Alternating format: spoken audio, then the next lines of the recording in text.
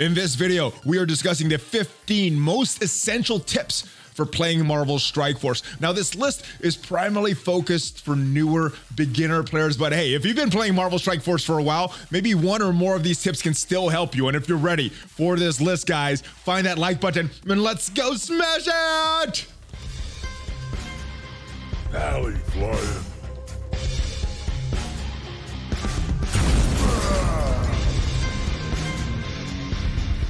Yo, what is up, Valley Maniacs? I am ValleyFlyin. Welcome back to the ValleyFlyin channel. I hope you're having a great day, and I hope you're ready to count down the top 15 most essential tips for Marvel Strike Force. Now, like I said, this is primarily focused for newer players, but hopefully there's still some tips in here that will help you even if you've been playing for a while. And if this is your first time here on the channel, make sure you hit that subscribe button, hit that notification bell so you get notified as soon as a new Marvel Strike Force video is up or a new Marvel Future Revolution video, because we are covering both games on this channel. Now, without further ado, let's go count down the top 15 tips for newer players. Let's go into the game and talk about it right now. Now, the number one tip that I have for any player, whether you're a beginning player or a mid-game player or an end-game player, and this is a very obvious tip. You might be saying, Valley, I know that. I know what this tip should be. Well, I get lost of it sometimes, you know, especially with some of the decisions from Scopely. And the number one tip, have fun. Now, I lose sight of this sometimes with all the bottlenecks, chasing the meta, by all these bad decisions by Scopely, but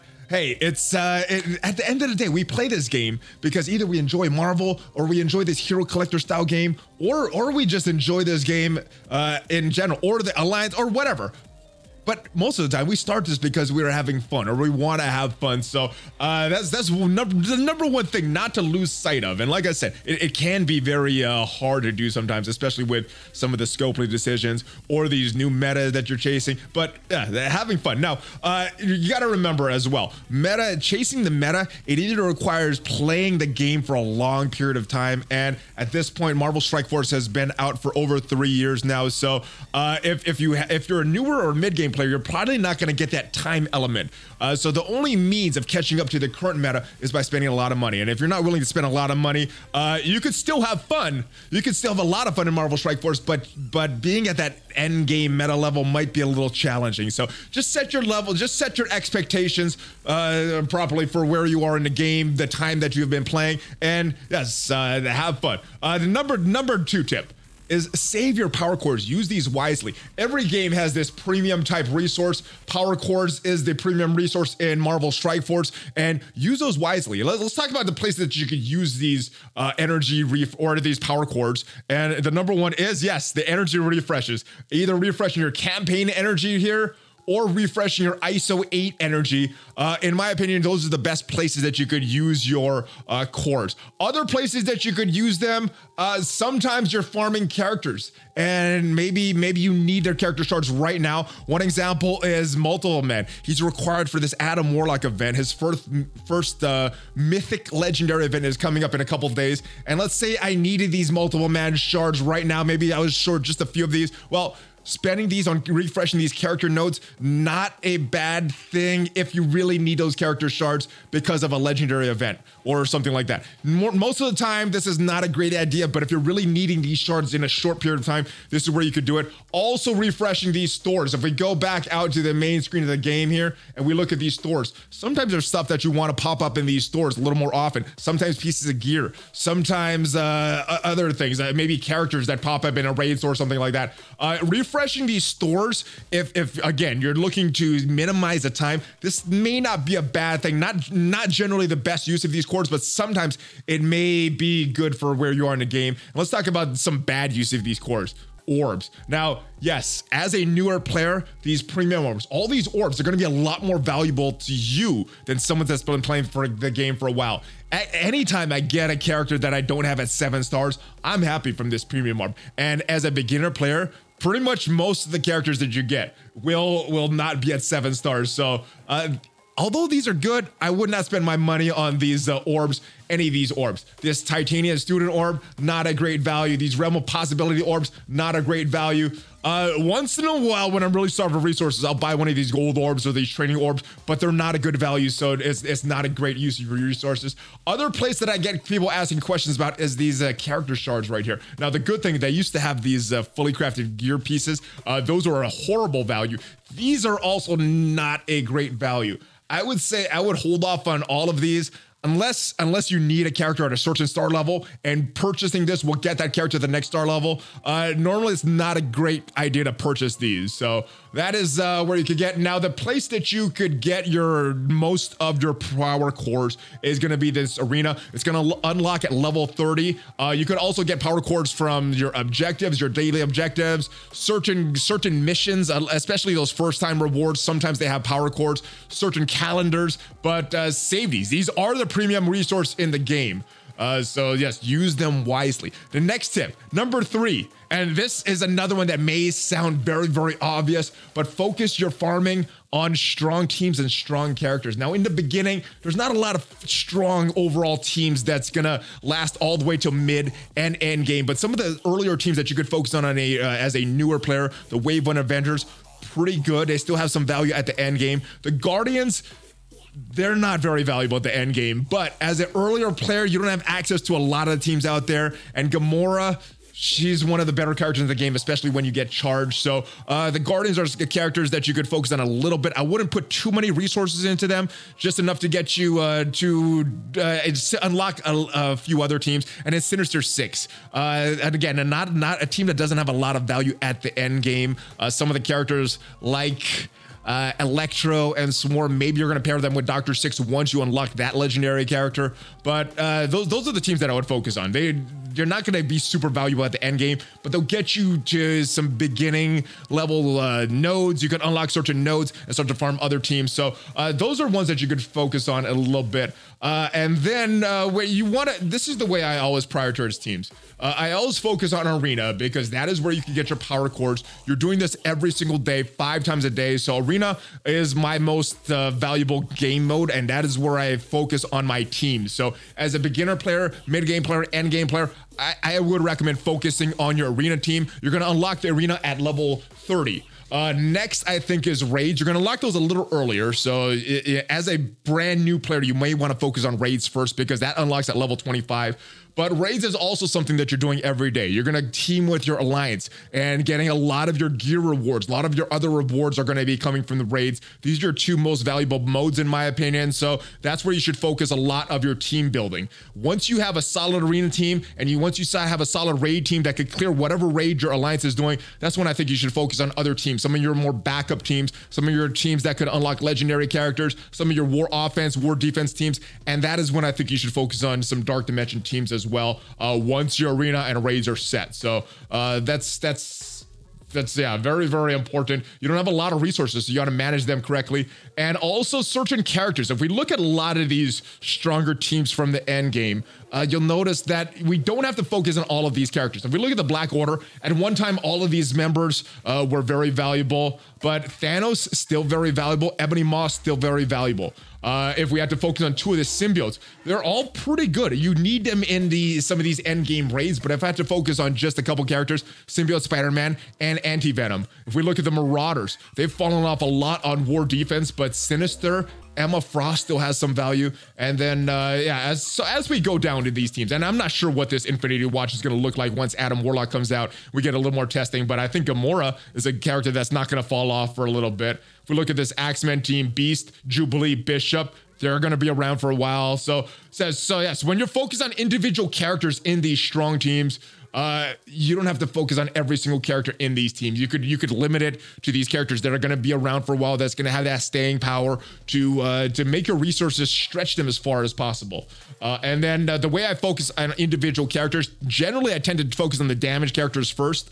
So either the brawlers or the blasters, and it may not be by that class. The damage dealer may be like a protector or a healer or something, or a good controller or something like that. So your damage dealers on the team, I think they're the most important. Then I think either the control or the healing.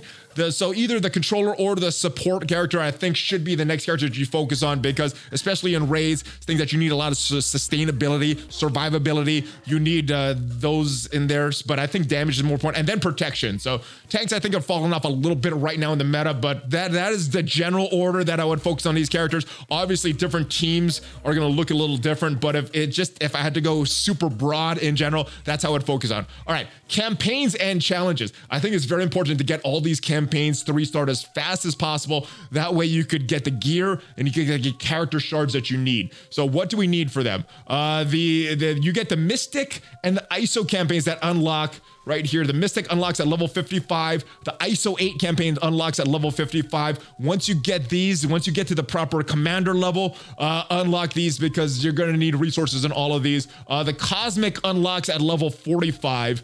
And then you're going to get some hard chapters on Heroes, Villains, and Nexus. Those Heroes and Villains chapter 7 and Nexus chapter 8 will unlock at level 70. And then once you finish Nexus chapter 8 over here, then you could unlock Doom War. So around level 70 is when you should unlock all of these. But whatever level you're on, try to get the maximum stars that you can on whatever character or whatever stage that you could get to, based on whatever your commander level is. Now, one important note that I do want to focus on here, especially for newer players, is this right here. Heroes 7, what is this? 7, the Hella node, the 7-6. All right, so I for a long time I've said this is the cutoff, I think, between a new player and mid-game player. Once you have this 7-6 at 3 stars and you can start to focus on Hella, that's going to do a few things for you. It's going to allow you to unlock one of the characters for Phoenix, because she is a villain mystic controller. It's going to allow you to unlock Black Bolt, who you need to unlock Ebony Maw. And Ebony Maw, Black Bolt, still very relevant in today's meta. Phoenix, not as important, but I still think that this is an important node. So early on, you're going to need to focus on either some AIM, Hydra, or Sinister Six. And then you're going to need to focus on those mystic villain characters as well. So this is more a few months down the line, but keep this in mind, and because I do think this is a transition point between an early player and a mid-game player. So get those. And then as far as your challenges, you could do these every day. We had Sundays that you could do all of them. These unlock at level 8. And the important thing about these challenges, you get 3 passes per day of all these challenges, or whatever's open. You know, these training days, you get them Sundays, Tuesdays, and Fridays. Everything is open on Sundays, but you get 3 finishes for whatever's open that day. You get unlimited attempts. So I would use as many attempts as possible. Get the maximum star level of these, because this is also very important to 3-star. 3-star these challenges, 3-star these campaigns as early as possible, and it's gonna help you with your farming down the line. Let's talk about alliances, because that's also very important. Join active alliances often, or as soon as you can. These alliances are available at level 20, and the raids are available at level 25. So you're gonna get a lot of good rewards, and I recommend going for alliance that is matching your activity level. So if you're a player that plays very hardcore, you don't want to be in a casual alliance. And if you're a casual player, you don't want to be in a hardcore alliance. And if you're a mid-level activity player, you want to be in an activity that's around your level. That way you avoid frustration. You could be with players that are around as hardcore as you. And then when you get to wars, which unlocks when you're level player 45, but your alliance needs to be at level 20, then your wars will be around that competitiveness level as well. The way you get to the alliance level, when you go to Star Tech, you see our alliance at level 80 right now. Level 20 is when you could start to do wars, and obviously the players that do that need to be at level 45. So very, very important stuff. The wars, you're getting a lot of resources. You're getting war currency. There's a lot of great characters in the war store, so that war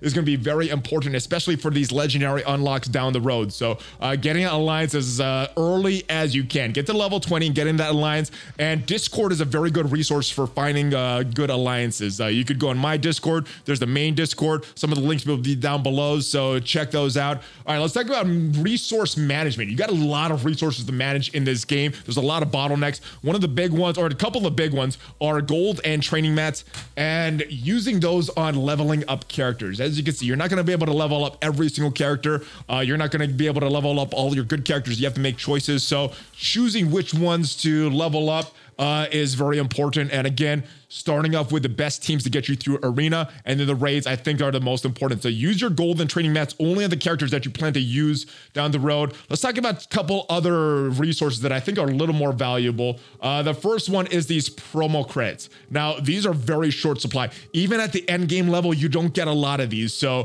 who you purchase your red stars for in the store is going to be important. What I would always recommend is characters that are going to give you an immediate benefit by getting those red stars.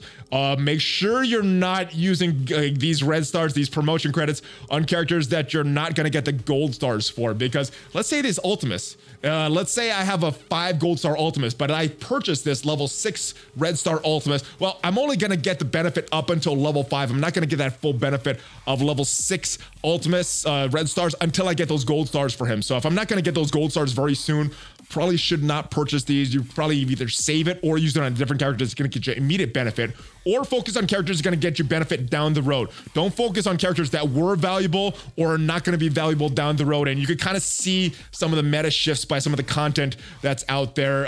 Look at the different content creators channels to see what is coming up in the meta. But very important resource there. So spend your promo credits wisely. You also want to spend your T4 credits very wisely. If you're not planning on getting an immediate benefit from this, some T4s, they're just not worth it. Some T4s are no-brainers.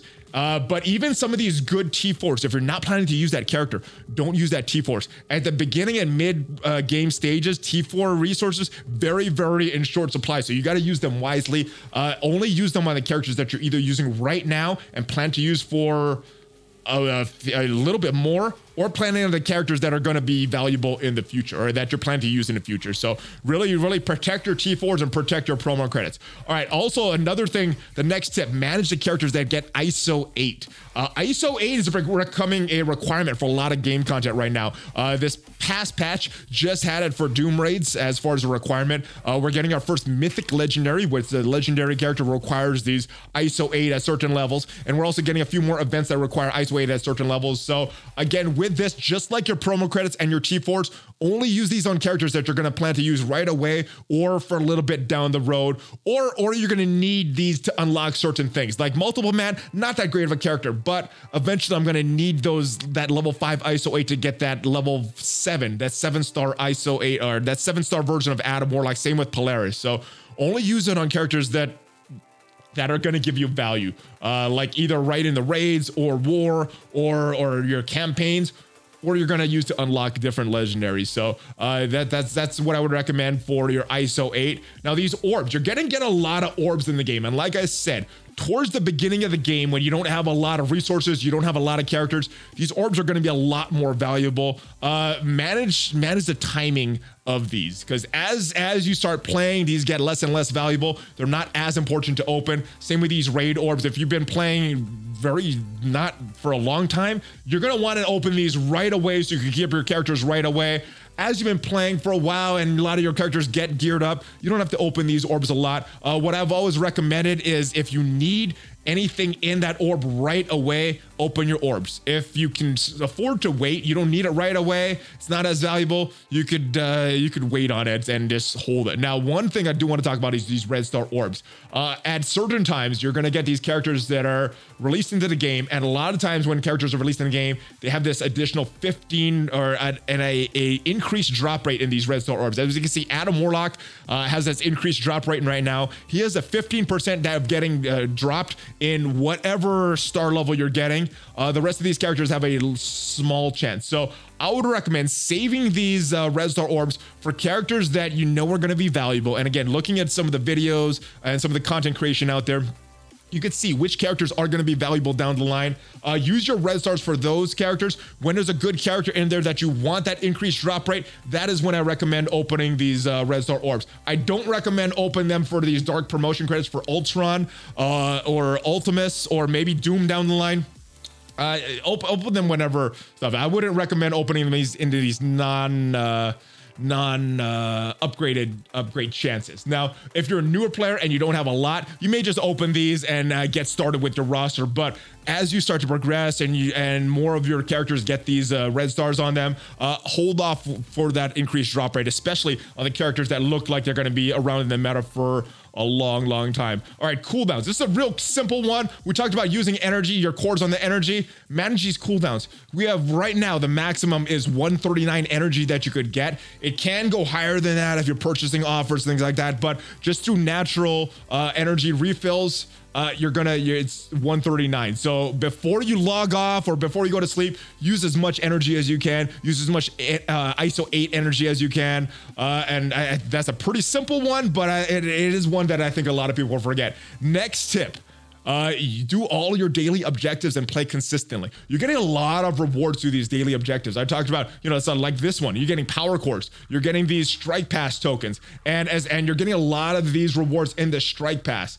So do your daily objectives every day, log in every day, try not to let this top off every day. Like I said in the beginning, one of the most valuable resources you have in games like this is time. So what you get from time is all these resources from playing consistently. And if you do that, you should be at a higher level than someone that plays a few times. And I think it's a very obvious one, but it's one that I think a lot of people forget. Play consistently. You're gonna get a lot further on. All right, the best modes to test out new characters and new teams and their synergies and gameplay is Blitz, which unlocks at level 14, and you're gonna want to get some of these Blitz resources as well. Some of these rewards, especially for new player blitzes, you're gonna get some of these valuable shards. You're gonna get some of these valuable Blitz orb fragments.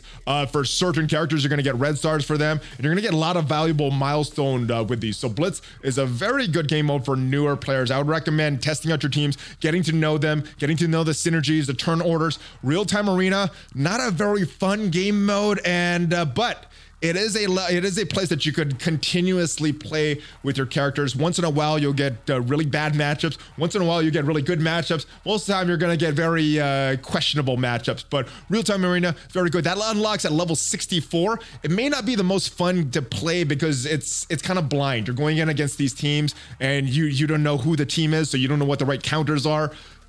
But sometimes you'll get a lot of valuable experience from real-time arena. So Blitz, real-time arena, test out your teams. I think a lot of that got removed with Blitz Sim, but I think that unlocks at level 45. I could be wrong on the level that Blitz Sim unlocks at, but use Blitz a lot to get to know these teams. All right, another question I get asked is, how far should I build up these teams and these characters before moving on to other characters? And a lot of it is going to depend on those things. Arena, raids, and war. Are you struggling in arena? Well, you should build up whatever arena team you're using a little bit more. If you're struggling in raids, same thing.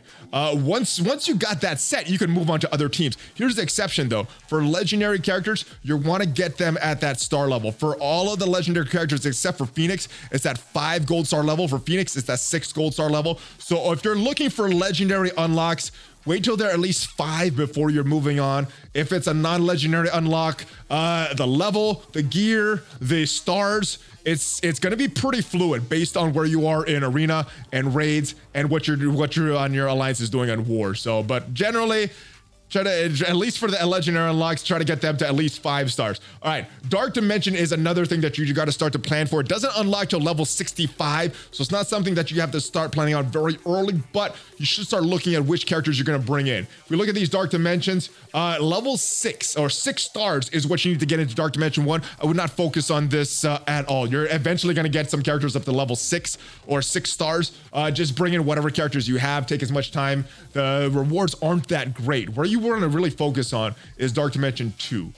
Gear 13 is what is required for that. So you can get 5 characters up. You can get through Dark Dimension 2 pretty quickly if you have the right characters and yes, get the gear on them. If you have all the gear and the resources, percent-based characters that do the damage like Minerva, Phoenix, they're still pretty good. Ghost is still pretty good in this game mode. Although there's a lot of newer characters that just smash this even without that percent-based damage.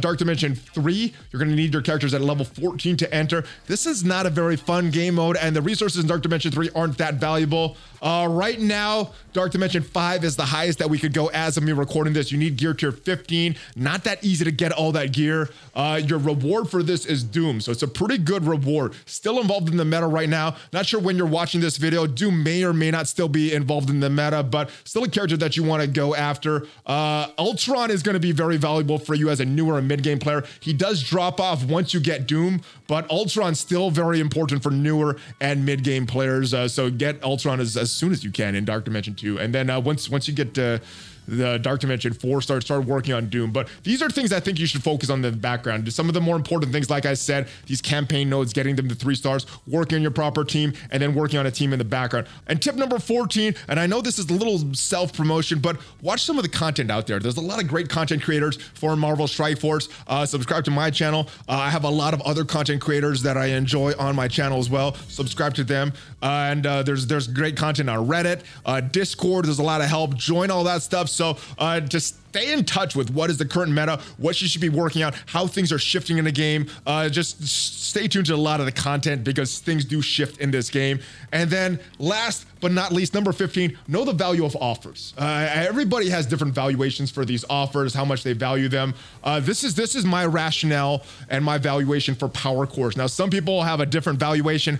I consider $1 100 power cores. So these 150 power cores in my mind, $1.50. $3.75, $7.50. So right now, none of these are good values, but from time to time, if you are a spender in this game, you will see some offers that will have a really good valuation for these power cores, and they'll include a lot of other stuff. Those are good ones to buy, in my opinion. And if you are going to spend some offers, the way I look at it is, how much time is it going to save me? So right now, Multiple Man, kind of a coveted character because of Adam Warlock. How much time would this save me? So if I'm averaging, and let's say we're getting the bare minimum, let's say, or not the bare minimum is 0, but let's say we're getting 2 shards a day in that campaign node that you could farm Multiple Man in. Well, that's about 25 days to get these shards. So, you know, the way I look at it, is saving 25 days worth of farming worth 30 bucks?